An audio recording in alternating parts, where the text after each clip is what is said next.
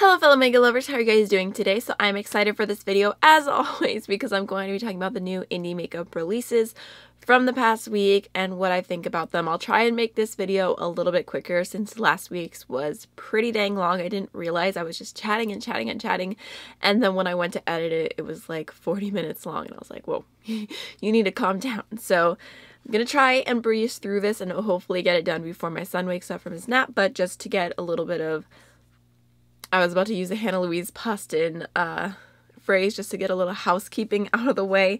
First, I want to say that my makeup look is with the Ready Set Summer palette from Max Up the Makeup, which just looks like this. I'm in the middle of filming a 3 looks and review with this, which I asked you guys if you wanted to see that like a month or two ago, but things got in the way. So that's what I'm working on right now in case you like what's going on with my face.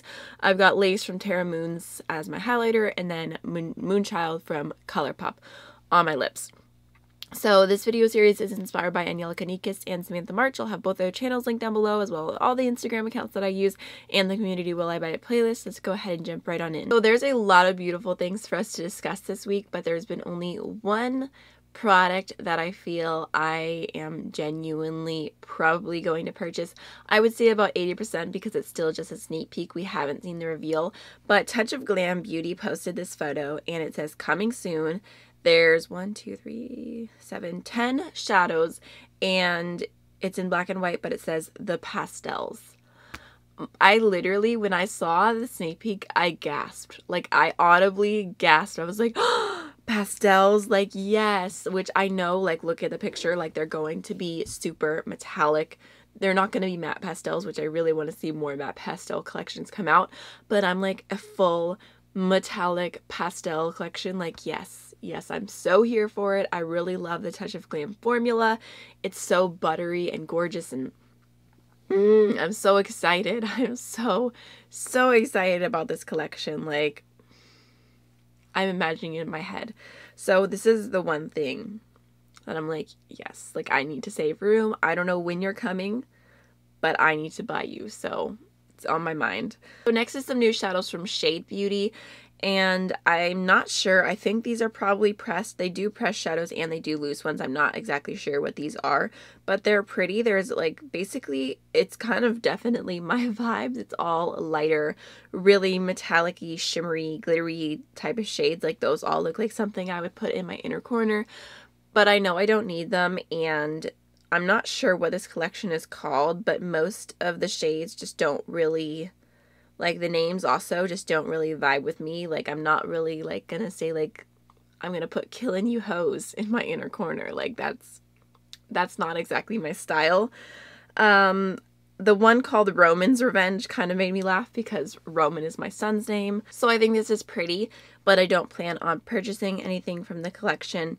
And then next I wanted to talk about some new palettes from the Cosmetic Apex, which last week we talked about the Climax palette and I was like, you know, that's not my vibes because it's a warm neutral palette. But they've revealed 2 other palettes. I'll throw the whole collage on the screen. They've got the Vertex palette, which is pretty much a rainbow palette, missing a few shades from the rainbow. There's a lot of orangey reddy shades, which I feel like that entire, there's like a little quad of reds. I feel like that's a little unnecessary to have that many reds because a lot of times reds tend to blend out and look the same. So not really into the Vertex all that much. I mean, it's bright, but the other one is the Pinnacle, and that one does, it looks like it has 2 shimmers in there, but it's like, it's that thing where like all the colors are colorful and then there still has to be that one pop of gold. So none of these are really my vibe, so I don't plan on purchasing them. Alright, next is a new sneak peek from Bombshell Cosmetica and my heart, my soul right here. This is all green shadows. It looks really beautiful. It has a really nice array of green shadows. I like the shimmery options. I like the matte options. It looks really beautiful. I know I don't need any more green shadows. I don't need any more. I don't need any more. I'm just going to keep telling myself that over and over again until I believe it. So this definitely obviously caught my attention and I'm curious to see what the actual palette's going to be and the theme and everything. I don't know. We'll see. We'll see on that one. So next is another new palette, Sneak Peek from Docolor Official, which I believe last week we talked about their super green palette and how beautiful it was, but how it was ruined by one pop of pressed glitter. And again, here we are. This is a full blue palette, and again, I feel like they did a really good job. Like, there's a good amount of different type of blue tones here. There's like lighter ones, mid-tone ones, deep ones. There's like a true blue. There's like a minty blue. I mean, it's a good array, but there's that pop of glitter in the middle. And I'm like, I wish it was a metallic shade, so it's a pass for me. I think this one, I'm not as into blues, and I have quite a few blues in my life recently, so I wouldn't see myself purchasing this either way, but I'm not interested, basically. So next is some new palettes from Moonpiie _UK, which I'd never really heard of before until I saw this picture, which I was tagged in. And from my understanding, these are like what's it called, like AliExpress type of palettes or something, that they're also available on Amazon under some other brand's name. So if you really like the palette, maybe you can search around and see the cheapest price that you can get. And these are actually really pretty. So I think it's kind of obvious that they do look like Colourpop palettes. They definitely made me think of Colourpop palettes right away, but also at the same time, they're just monochromatic palettes. So does that necessarily mean that they copied Colourpop? Maybe not. Maybe they just wanted to do a green palette, a blue palette, a purple palette, and a warm tone palette. I don't think it takes that much creativity to just be like, oh, I want to put a bunch of greens in one palette. You know what I mean? And I actually really like the greens in the green palette. Like, there's a pop of yellow, there's some like bright greens, some grungy greens, a little pop of blue. Definitely really like that one the most. I think the purple's beautiful. I think the blue is beautiful. The blue kind of reminds me of Blue Blood because it has a few pops of neutrals. So I think these are pretty, but I don't personally plan on buying them. Whew, I only drank half a cup of coffee today, and it shows. I'm tired. Alright, next, this was exciting. This is from Asgard Queen Cosmetics. And I mentioned this bundle a few weeks back, I would say, probably. And it was 4 duochrome loose shadows. And I said that I thought it was really pretty. The swatches look nice, but I'm not really as inclined to purchase something that is loose. And now they are releasing those shadows as pressed shadows, which is exciting. I'm not sure if these are the normal 26mm pans because I showed a picture of the palette in the hand and they looked very, very, very small. So I'm curious to see what the pricing is, but I like the fact that they're pressed. I like the fact that they listened. I'm sure I'm not the only one who said it. I'm sure other people probably did too. I feel like in general, people just prefer pressed shadows. So I think that's cool, and maybe I will try them eventually. They're not like at the forefront of my list of things I want to try, but it's cute. All right, now let's talk about Sugarpill and the worst sneak peek timeline ever. I don't understand what happened here. So Sugarpill sneak peeked single shadows before 2019. I remember it being at least a month or two before 2019 started because I remember Georgia Harris talking about them, or maybe I saw her commented on something because she's on a no buy for this year, so she was going to buy these shadows if they released before the year started, but obviously not during the year because it's a no buy. So that's why it's like firmly in my head. I remember it was before the year even started, and we are like almost 8 months done. Like, we're already halfway through July. July is the 7th month, but technically would that be 7 months done, or is it 7 months done? Okay, I'm sorry. Basically, it's been at least like 9 months then, because if you add the time at the end of the year as well, since they sneak peeked this collection. And it wasn't just a sneak peek. They didn't just show like a little glimpse. They didn't show just like a little like black and white picture. No, they showed every single shade. They showed them swatched out. They had people choose their names, I think. Like, they had a full reveal on their Instagram, and everyone has just been like, where are those new Sugarpill shadows coming? Like, when are they coming? There was, I believe, 6 shades, 6 or 7. And You can see here in this picture that 4 of them are going to be released July 26th. So finally, I don't understand why they did that. Like, what happened? Why did it take so long? And also on the actual Sugarpill picture, someone said, what about the other shades? And they were like, they weren't perfect, so we didn't want to release them. Which part of me is like, great, that's awesome. Like, please don't release something that sucks just for the fact of releasing it together. But also, why? Like, why did you sneak peek them so long ago? Not even sneak peek, why did you reveal them so long ago? I feel like whenever I initially saw these, I was like, ooh, that's intriguing. Like, I didn't know if I was going to buy them because I personally feel like Sugarpill shadows are good. But this is a whole nother discussion. Basically, if you ever want to hear my thoughts on Sugarpill shadows, I think that they are good quality. You can definitely do beautiful looks with them. I find them to be more on the buildable side. I don't think that they're like crazy like pressed pigmented. But I also think that they are definitely overhyped. And I have a theory that it's because Sugarpill has been around for a really long time. So whenever it was hard to find colorful shadows in general, Sugarpill was like the OG. They had options for people who wanted colors. And now the market has grown so much and so many colors are so widely available that I just cannot justify the Sugarpill price. And I feel like people go back to Sugarpill because it's been there for so long. It's been like a foundation, not a foundation, like a foundation to just indie colorful shadows. But I strongly believe that they're not worth the price. Like, they're good, but they're like $12 or something per shadow. No, I wouldn't buy them again. Basically, I bought them for myself for my birthday last year, and they're okay. But no, I don't agree with the hype. I was already kind of like not sure if I'd buy these, but I was interested and intrigued at least. Like, they had my attention, but it's been so long that I'm just like, nah. Meh, like, it's fine. I went this many months without them. I'm fine.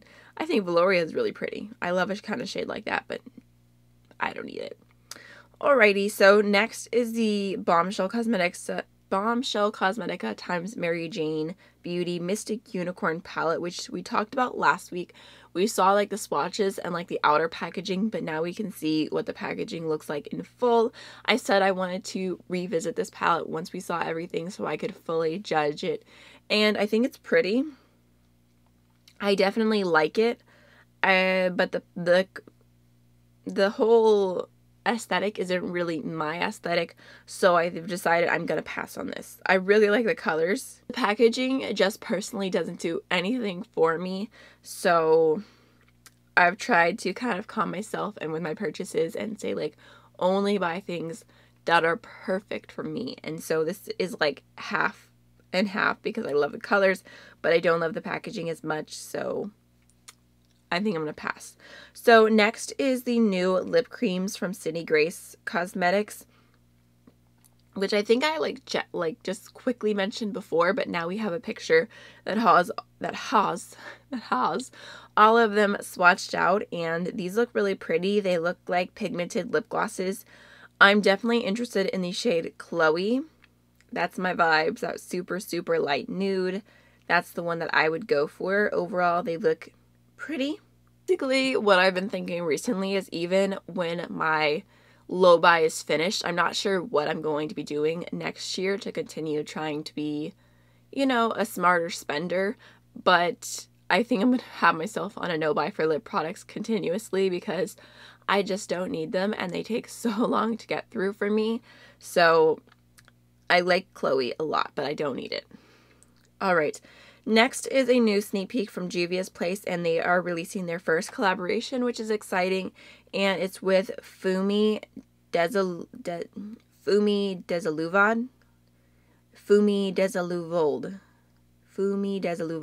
Her name is Fumi, which I don't even know if I'm saying her name right. If I am butchering it, I apologize. She seems to be a much smaller creator because I quickly creeped on her Instagram earlier. I'm actually going to go back again because she had, it looked like 15,000 followers or something like that. Let me look. Oh, look, she has a way to pronounce her name. Fumi Desilu Vold. Desilu Vold. Okay. So she does really beautiful makeup. Like there's this picture here. Like look how beautiful that hot pink is on her lid. So I was not aware of her. Oh goodness, look at this one. I love her lids there. That bright blue just pops so beautifully in contrast to her skin tone. So anyways, I was not familiar with her until today when I saw the collaboration, but that's super exciting. I'm very happy for her. Oh, she's got a little video here. It says it's launching the 31st of July, and it will have a multifunctional palette with 6 pans, 2 highly pigmented lip glosses, and a makeup bag. That's awesome. So I don't think Juvia's Place has done lip glosses before, so very curious to see. There's a little video going on, so I'm excited for her, and I think that's really cool. I know that they sneak peeked it a few months ago, and I was very, very curious to see who they would end up collaborating with. So next on my list of things to talk about, this was definitely exciting. I saw this today, actually. Beauty Deals BFF posted on their Instagram story first, and I was like, yes, I'm so excited. So Nabla Cosmetics is now going to be sold at Ulta Beauty. Yes.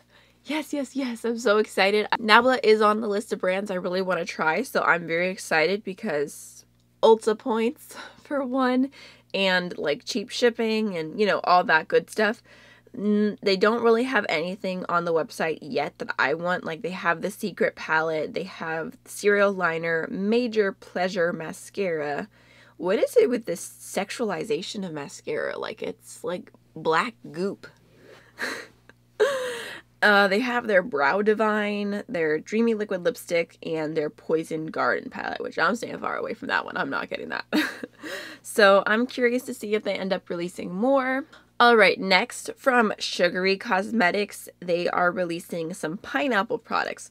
So first, this one I actually think is cuter. They've got the Pineapple Glow palette, which, I mean, it's definitely corny packaging, but it's cute.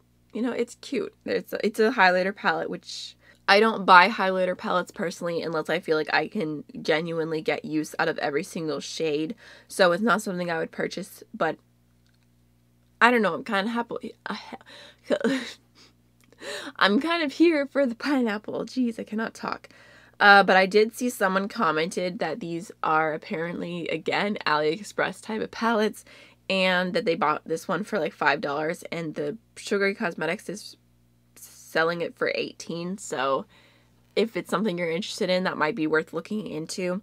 They're also doing a pineapple palette, which this one I don't vibe with at all. Like the packaging is just a pineapple. Like I kind of liked the more corny packaging with the sunglasses on the other one, and the colors, like they just don't remind me of a pineapple at all.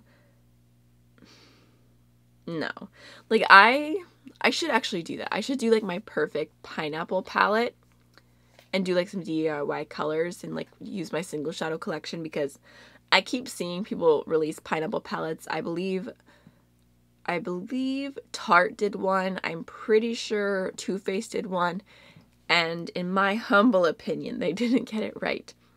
So next is the new reveal from Lunar Beauty Cosmetics. And I was actually very intrigued by this because the packaging, I'll just show the packaging first, is stunning. Like whatever you want to say about Manny's brand, like, you know, everyone's entitled to their own opinion, but you can definitely tell that he puts his heart into his packaging because it looks bomb. Like all of his packaging has looked really beautiful. Even like the little highlighters, which I'm still tempted to buy the lightest shade, like they just look so cool. So I was instantly intrigued. It was like love at first sight on the outside, but now we have seen the inside, and it's actually exactly what I guessed it would be, because I was talking to someone about it and I said I'm guessing it's going to be some soft pinks, a pop of neutral, and a pop of blue. Because the blue is because I saw the campaign picture with the blue on his lower lash line. So I think this is pretty. I'm not instantly drawn into the color scheme. Like, I like it. I don't know. I feel like this is one of those times, it's rare, where I just look at a palette and I'm like, what would I do with you? I'm very curious to see reviews on this and to see tutorials and to see what people think. I think that the palette, the way that it looks in the picture, that's like on like the top left corner, I don't like it as much there. But the way that it looks in Manny's video, it looks softer and it looks lighter and just like it has a different tone to it. I like it a lot more there. So I'm also curious to see what the true coloring is. So not something I plan on purchasing. But the packaging, like, honestly, I wish I could have the packaging without any like shadows in it. Like, I just want the packaging by itself as a like an empty magnetic palette. I think it's just so beautiful. All right, so next from Jouer is their new Essential Lip Enhancer Shine Bombs, and this sounds so me right now because I've just been so into sheer lip glosses and like really glossy lipsticks. So this looks nice. It's supposed to be a nourishing and moisture-rich balm with a wash of color for smooth, shiny, kissable, baby soft lips. Includes ingredients like Maxi Lip, shea butter, jojoba seed oil, and then that's where my screenshot cuts off. So that's as much as I can tell you. I'm a mess, but the packaging also looks really cute. So, I mean, if you're into this kind of lip product and you just want like one to throw in your purse, it might be worth it. But for me, I have other things to throw into my purse, so I can't justify it. Like I said, lip products, I don't need any more. All right, next is a new sneak peek from Artist Couture, and I think this is our first sneak peek for holiday. It's starting. So it says maybe it's a palette, maybe it's a highlighter palette, a new product, who knows. It's just a packaging sneak peek, but I can say personally, I'm just not interested because basically I just feel like maybe if it's an eyeshadow palette, I don't think so. Let me retract that.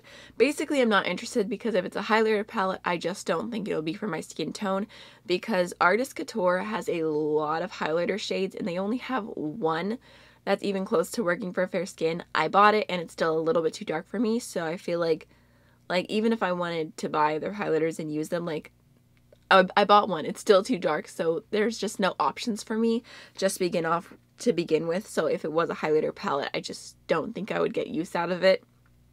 It would probably be too dark. And if it's an eyeshadow palette, I mean, the packaging is stunning, but I feel like it's going to end up being like the very like Instagram glam neutral kind of colors. I would love to be proved wrong about that. Like if it was like really pretty shades, that'd be cool. So I don't know. I mean, I saw this and I was like, okay, but I'm just not very interested in this release. All right, so next is the new Colourpop Orangey Glad palette, and I love the name of this. Like, first off, like, just so cute. Orangey Glad, Orangey Glad. Actually, fun fact, I try to correct this the best that I can, but everyone in my family, I don't know what it is, I don't know if it's a northern thing, but everyone always says orange. Orange, like with an A. Can you pass me that orange? And I never noticed until I was like at the end of high school when my friends would tell me like, why do you say orange instead of orange? And I was like, why do I do that? And I noticed everyone in my family says orange. So I try my best to say orange, Orangey Glad. But I guess Orangey Glad kind of makes sense because it's like Orangey Glad, but I don't know, it's a whole thing. Anyways, I love the name. It's pretty aesthetically, it looks nice, but I know I do not need this at all. For one, I don't need any more orange shadows. For two, I don't vibe with the really chunky pressed glitters that are not eye safe, so I'm not going to make that mistake again. All right, next is from Natasha Nona, and this is the new Coral palette. I did not realize this was called Coral. I was curious. Oh, it's a full-size one, so that probably means it's better quality because the minis tend to be not as good as the full size, and it retails for $48. I think this is pretty. I like the colors in here, but it doesn't really scream coral to me. Like, there's the one corally peachy matte, but I don't know. I would personally do a 5-pan coral palette a little bit differently. It's pretty, but definitely not something I plan on purchasing. Alright, so last but not least is the new Colourpop times Becky G collaboration. This is round 2. No, round 3. Where was round 2? Wait, was round 1 was the Salvaje palette, right? I don't know. I guess I missed round 2. Round 3, and it's the Viva collection from what I understand. Nikki Tutorials actually just did a video doing Becky G's makeup, and they showed all of these products, and you can see them in action in case you're curious. And if you don't know who Becky G is, she's a singer. She did the song Singing in the Shower, but she's mostly known now for her Latin hits. So I think this is pretty.